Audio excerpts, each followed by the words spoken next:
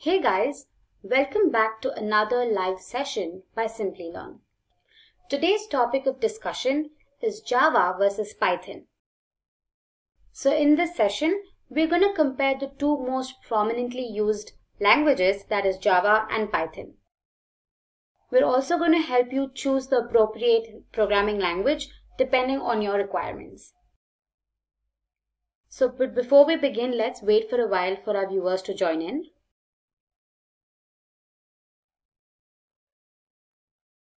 I also welcome all the viewers joining in from Facebook.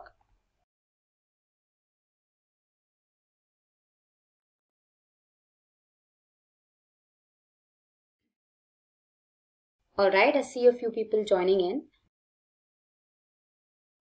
But before proceeding, I'd like to thank all of y'all for your incredible support over the years. You've helped us reach 500,000 subscribers. I hope you continue supporting us like this. If you haven't subscribed to our channel already, I'd really suggest you hit the subscribe button and the bell icon to never miss an update. We'll continue making such interesting videos for y'all to keep you engaged, especially in these tough times. Alright, I'm sure we've all been in this position where we've had to choose between Java and Python. And it was so confusing. So today, let me help you choose between the two languages and look at what's in store for us. First, we'll have an introduction to both Java and Python. Then, we will compare the fundamental concepts of both these languages. After that, we will get to know the various fields in which these languages are being used extensively. Then, we will go through the current industry trends and the salaries offered to these developers. And finally, we will reach to a conclusion and decide for ourselves which language is good for us according to our requirements. So let's start the session by first getting to know both Java and Python. Java was developed by Sun Microsystems. It is a fairly robust and high-level language. It is an object-oriented language and so adheres to all the OOPS concepts like abstraction and encapsulation. It was originally designed for use in small hardware like set-top boxes and handheld devices, but due to the increasing popularity of Internet in those times, it was very quickly modified to be used in the World Wide Web. Moving on, what exactly is Python? Now you won't believe this, but Python was created in the year 1989. Like Java, it is also object-oriented and is a high-level language. It incorporates many English words in its syntax as it was designed to be significantly more readable than other programming languages. It is mainly used for artificial intelligence, machine learning, and web development. So now that you've been introduced to both Java and Python, let's go ahead and compare the fundamental concepts of both these languages. First up is speed. Java is a statically typed language, which means the syntax is checked at compile time and so the execution speed is faster. Oppositely, Python is a dynamically typed language, so the syntax is checked at the time of execution. This makes the execution speed slower when compared to Java. Next up is syntax. Python has a clear advantage when it comes to the amount of code we have to write for performing the same task. You can point out how simple it is to print a hello world in Python when compared to Java.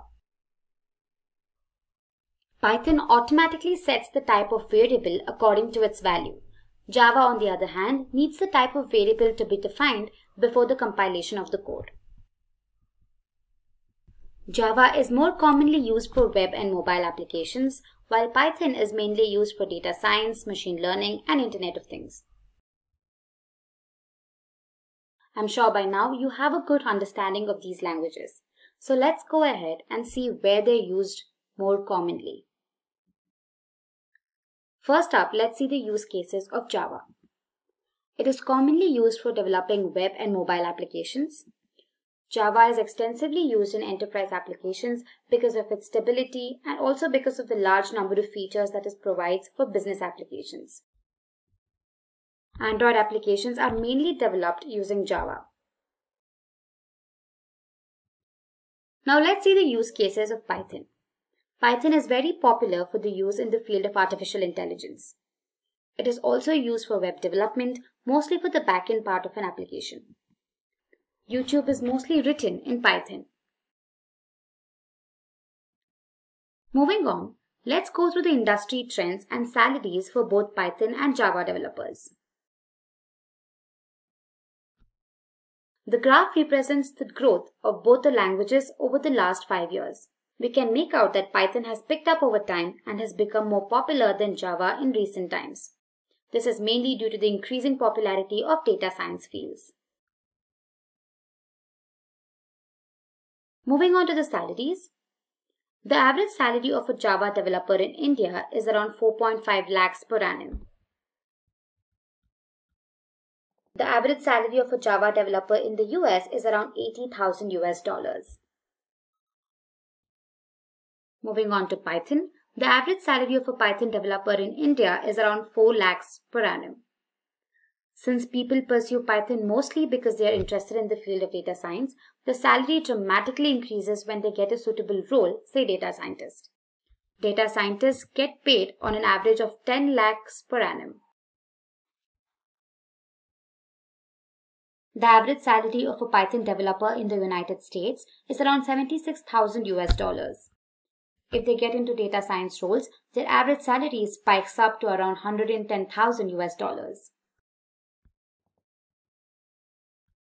Moving on to the last topic on our agenda, here we conclude as to which programming language is suitable for you depending on your requirements.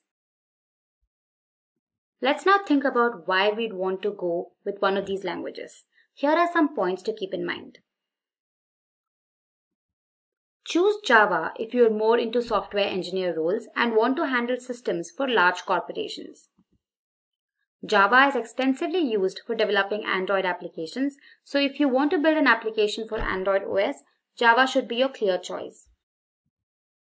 Java is also suitable for building various standalone end-to-end softwares that run on the PCs.